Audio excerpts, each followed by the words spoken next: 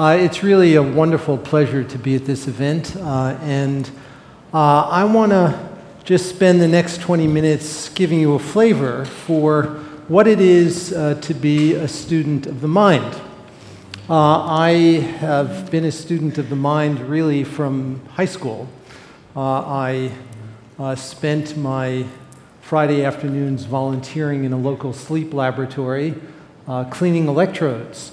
And I had the conviction that understanding the mind was really the key to understanding much else about the world, including the nature of happiness and also how we can transform the world. Because if we're going to make the world a better place, we really have to start with each individual mind. When I was in graduate school, I had the great pleasure and honor of being around a number of people. This was in Cambridge, Massachusetts in the mid-70s, and it was a hotbed of all kinds of interesting activity. And in addition to having my traditional education in William James Hall, I kind of was able to garner an alternative education, which was happening in various people's homes. One of whom was a guy by the name of Jon Kabat-Zinn, who subsequently went on to develop mindfulness-based stress reduction and is the author of a number of well-known popular books, including Full Catastrophe Living and Wherever You Go, There You Are. Dan Goleman, the author of Emotional Intelligence, was around at that time. Some of you may know the name of Ram Dass, who was a spiritual teacher.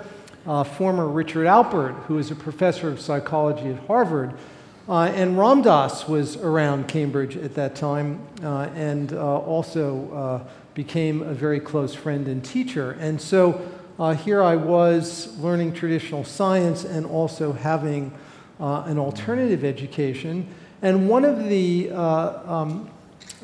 things that I gleaned from this alternative education is that the way that Western philosophy and psychology has defined the mind as mostly a repository of kind of fixed characteristics was really thought of very differently in other cultures and traditions.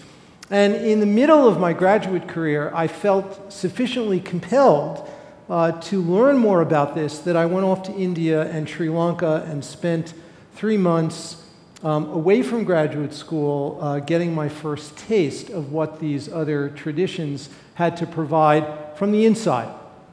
And it convinced me that an integrated epistemology that combined our first-person experience with scientific methods was not only possible, but was really required in order for us to have a complete understanding of the mind.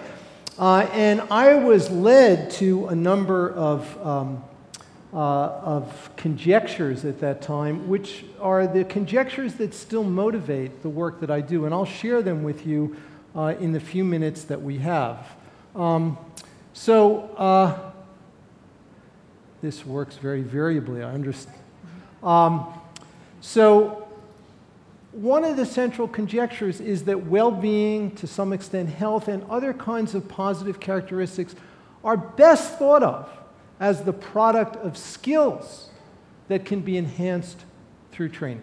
Now, we normally don't think of happiness as a skill. And if there's one thing I'd like you to take away from this talk is that happiness is indeed a skill from everything we now know in Western neuroscience as well as coming from the contemplative traditions and other associated characteristics like well-being.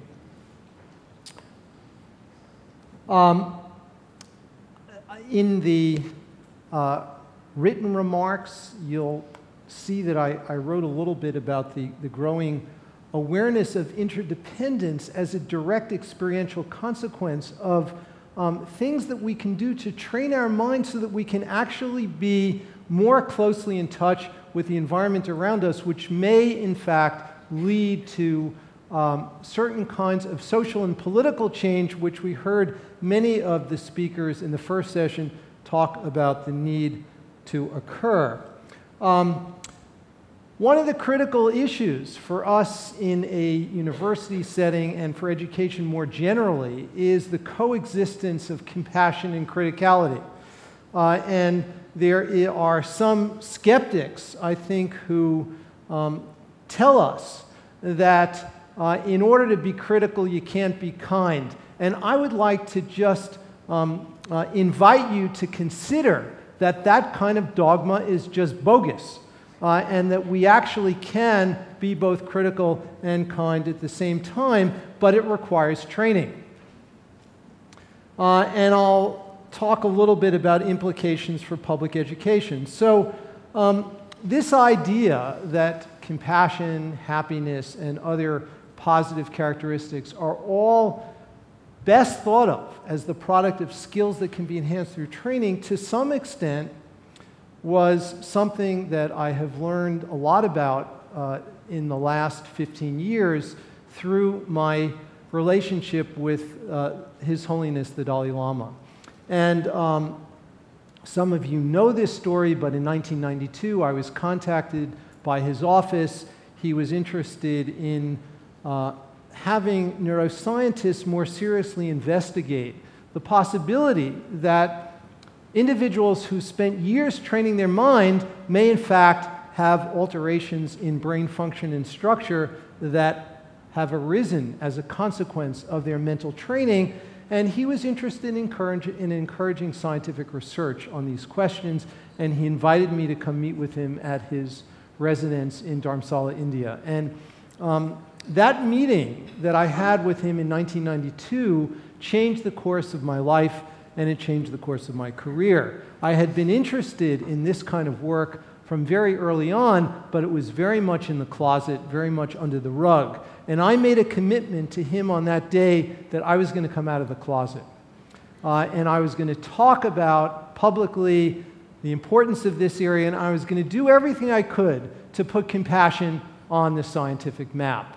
I think it's fair to say that if you look at textbooks of psychology or neuroscience, in the mid-1990s, not a single one of those books has the word compassion in the index. And as a student of the mind, knowing that a quality like compassion is so important to our human repertoire, the failure to include compassion in textbooks of psychology and neuroscience is nothing short of scandalous.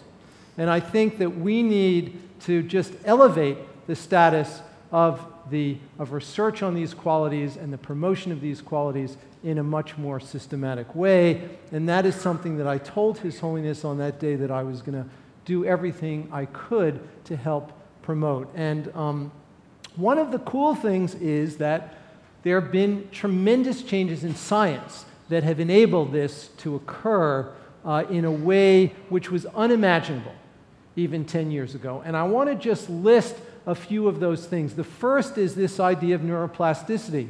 The greatest contribution of modern neuroscience is the detailed understanding of the mechanisms by which the brain changes in response to experience and changes in response to training. The brain is the key organ which changes in response to training and experience. And the confluence of this idea of neuroplasticity with the contemplative traditions which provide a technology for how to change the mind enables this work, I think, to go forward on a scientific footing which a decade ago was unprecedented. The second, if I can get this to move on, maybe someone back there can help advance. The second issue is epigenetics. And epigenetics refers to the idea that the regulation of our genes occurs. We are all born with a fixed complement of DNA, but the extent to which genes are turned on and turned off very much depends upon environmental circumstances, and also it depends upon our own mental qualities and our behavioral repertoire. And there's increasing evidence to suggest that that's the case. And this leads to the possibility that through training our mind, we can actually influence the expression of our genes. The third idea is what I've called neurally inspired behavioral interventions. The best way to change the brain with specificity is not through drugs. It is through what we can do with our behavior and our lifestyle. Because when you administer a medication that affects the brain, it is a blunt instrument that affects receptor systems that are very widely distributed, but if we want to achieve a more specific effect, we can achieve that kind of specific effect through behavioral training. And finally, this idea of putting the brain back into biomedicine, which is a way to put the mind back in, we know today that many of the major diseases which exact a very significant burden on our culture, diseases where we know, for example, there's a big socioeconomic gradient in the incidence of those diseases, cardiovascular diseases, asthma is another one. There's incontrovertible evidence that psychosocial factors play a role in modulating the course of the illness. The question is, if psychosocial factors modulate the course of the illness, they've got to get under the skin in some way. They get under the skin by being transduced by the brain. And so if we can change the brain, we potentially can change the course of those illnesses. So this is a photograph which was taken in 2001, one of the several occasions when the Dalai Lama came to visit our lab.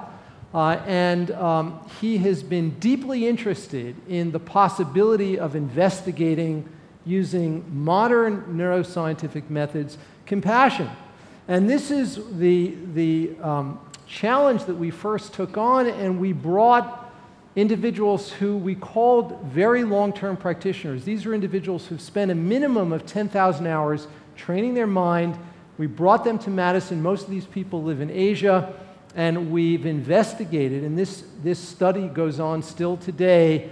And in fact, someone just introduced himself to me, who is someone from Boulder, Colorado, who's flown in one of our studies, and he's been participating, and he was told about this event by someone on campus, and so he is here with us today.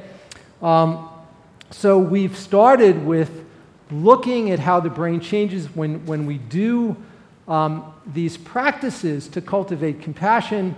And how much more time do I have? Was that time? Okay. Sorry.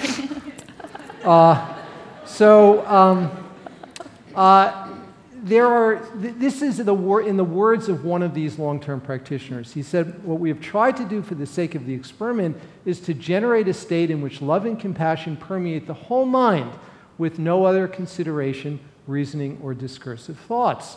And this is something that these experts are able to do, and we can investigate how the brain changes when they're engaged in these kinds of practices, something that is difficult for I think most of us, because our minds are just not that focused. Our minds, as we heard from Mihalai earlier today, are very much scattered, chaotic, and as some say in this tradition, we have qualities of monkey mind. Our minds just jump around from one thing to another. This is one of our long-term practitioners who is just coming out of the MRI scanner. And this is a guy who's played a very key role in our work. His name is Mathieu Ricard. He's a well-known author. He's written a number of popular books that have been translated into English. And he's been a Buddhist monk since 1967, but he also has a PhD in molecular biology, where he received it from the Pasteur Institute, where he worked with François Jacob, the Nobel laureate.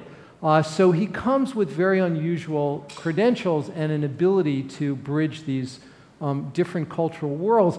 And this is just a slide to show that in our early work, this was a paper that was published in 2004 with brain electrical measurements, just showing the difference from a resting state to the meditation state, where these practitioners are generating a state in which love and compassion permeate their whole mind, and you don't need fancy signal processing to see that there's a big difference in the brain. And this was our initial discovery that when these individuals are engaged in these purely mental practices, something dramatic happens in the brain that actually is quite easy to see. Now, one of the things that we've been led to is to ask whether really short-term training could make a difference. And I won't go through this in detail because of lack of time. So pardon me if I skip over a couple of slides, but I'll summarize it for you. We have recently completed a study where we've asked whether just 2 weeks of training could make a difference where people are practicing just 30 minutes a day. Moreover, they're doing the practice in the privacy of their own homes, and they're getting the training over the internet. And the bottom line is that after just 2 weeks of training for 30 minutes a day, your behavior changes and your brain changes. And your behavior changes in a way where you are demonstrably more altruistic. Now just think, if we can change our behavior in our brains with just 30 minutes a day of training, what would the world look like if more of us did that in a more systematic way? And I'm going to skip this in the interest of time. We'll talk about it more tomorrow. But this just shows that after 2 weeks of training, there is a big difference between a group given compassion training and a group given another kind of training in how altruistic or pro-social they are on a very rigorous behavioral measure. Another quality which we don't often think about as something that can be educated is attention. And I want to read this quote. This comes from a 2-volume tome that was written by William James in 1890 in his chapter on attention, where he said, "The faculty of voluntarily bringing back a wandering attention over and over again is the very root of judgment, character, and will.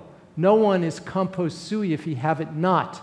An education which should improve this faculty would be the education par excellence. But it is easier to define this ideal than to give practical directions for bringing it about."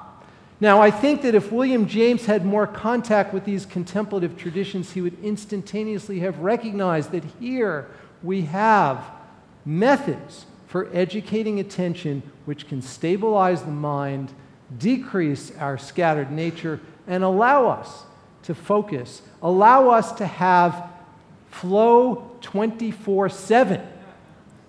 That's what this is about. Now, it doesn't just change the mind, it also changes the body. After 2 months of training, people actually show an enhanced response to influenza vaccine. So this is not just something that affects one's feelings and the brain. These effects actually influence the body in ways that may be important for health. So what can we envision in the future going forward? Mental exercise, I think in the future will be accepted and practiced in the same way as physical exercise is today. We will have a science in the future of virtuous qualities, and we'll incorporate the mind back into medicine. And this will allow us to take more responsibility for our own health by changing the mind in ways that can impact the brain in healthy directions. I also think that we'll be able to develop a secular approach that will provide methods and practices from the contemplative traditions that can teach teachers and children better ways to regulate their emotion and attention and cultivate qualities like kindness and compassion. We'll be able to increase awareness of interdependence, which will enable us, I think, to be more responsible stewards of the planet. And finally, I think this will enable us to promote in a more widespread way these virtuous qualities, which will, I think, have a beneficial impact on public discourse in promoting qualities like humility and gratitude and civility. I'm going to actually skip this in the interests of time, since we're really running out of time. And I want to just end, if I can go to my last slide.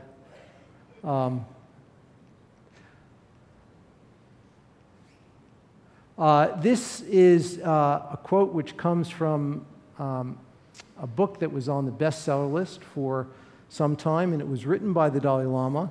And this really captures the essence of the message that I hope to convey, where he said the systematic training of the mind, the cultivation of happiness, the genuine inner transformation by deliberately selecting and focusing on positive mental states and challenging negative mental states is possible because of the very structure and function of the brain. But the wiring in our brains is not static, not irrevocably fixed. Our brains are also adaptable. Thank you.